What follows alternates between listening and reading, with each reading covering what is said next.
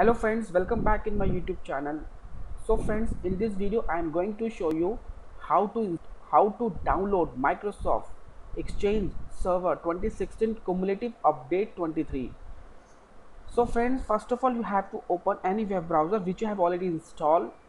I have installed two web browsers, Firefox and Google Chrome. Now I am going to open Firefox web browser and type in address bar google.com. Now friends, Google homepage is open. In search box you have to type download exchange server 2016 cu23 and hit enter key.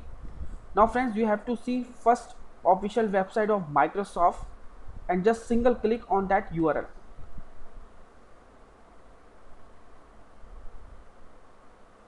Now friends, you will see the cumulative update 23 for Exchange Server 2016. The KB is KB5011155, and friends, you have to select your language. There is a lot of language are available. Okay, after select your language, just click on download option.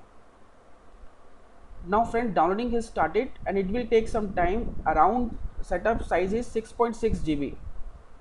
Okay, after download you can use this Exchange server on your server. Thank you so much for watching this video. Have a nice day.